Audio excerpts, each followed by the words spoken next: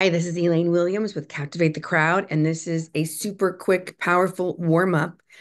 Anytime you are speaking, whether it's on Zoom or especially if it's in public, when we take the time to get on our breath and just wake our articulators up, our face, our mouth muscles, you're that much more effective and dynamic. It's worth the time.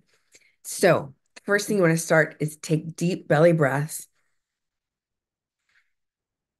Put your hands on your waist, and I want you to feel the diaphragm going out.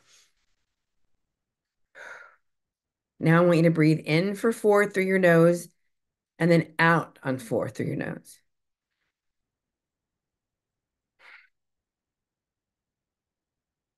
In 2, 3, 4, out 2, 3, 4. Excellent. Now I want you to go in for 6. 1, 2, 3, 4, 5, 6, out on an S.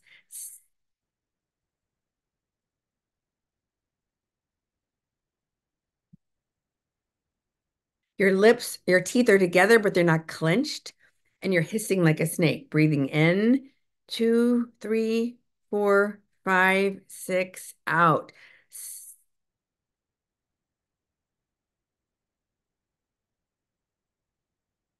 This will help you with breath control. This will help you make longer sentences when you want to do longer phrasing versus speaking in staccato, because you want to have variety, which keeps your audience awake and engaged. If you're speaking in the same cadence all the time, after a few minutes, they will check out. So you want to have variety. You want to maybe get up high for a minute. And so these are the kinds of exercises that will allow you to have that vocal freedom, that vocal power, and that authority and presence. So we did the S. Now I want you to do the bubble. It's not attractive, but try it. You're blowing air through your lips.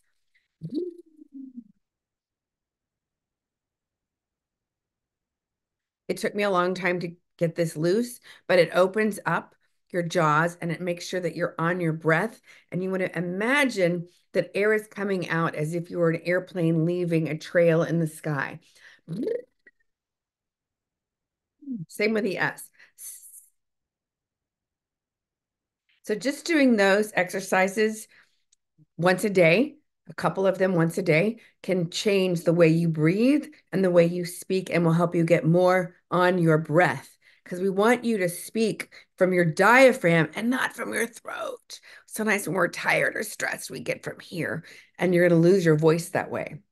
So just playing with the bubble and the S is huge. Another quick one is do a scoop. Oh, oh, oh. It doesn't have to be pretty, but this is a great way to stretch out and change, give you more variety. It's like a muscle. Okay, we're almost done. Coming to toy boat. This is a way to wake up your mouth and your articulators so that by the time you get to your regular speech, it's going to be cake. It's going to be so easy because this is harder than it seems.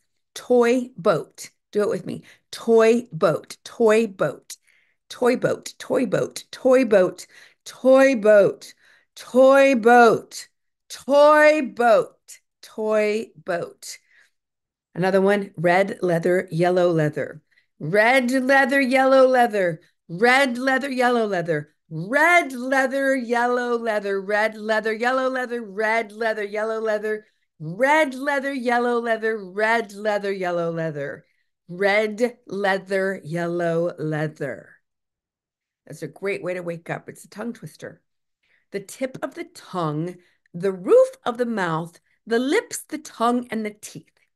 The tip of the tongue, the roof of the mouth, the lips, the tongue, and the teeth. And if you want to make it, you can practice taking up more space, really owning your presence and giving yourself permission to be bold.